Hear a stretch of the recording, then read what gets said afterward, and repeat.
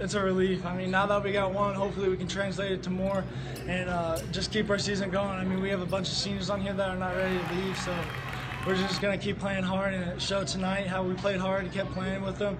First half they were hot, but they cooled down, and it's just going to translate to playoff wins, and now that we have one, we just know how to win in the playoffs.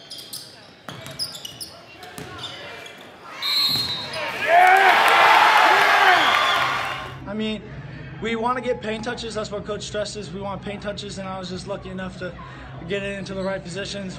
With my teammates passing it to me in the right positions, I was able to score. So, I've played more relaxed. I think last year I played scared. Didn't think I was better than pretty much everybody, but now I just have that swagger that I feel like I'm better than anybody on the court. So that's not being cocky. That's just the mentality I have.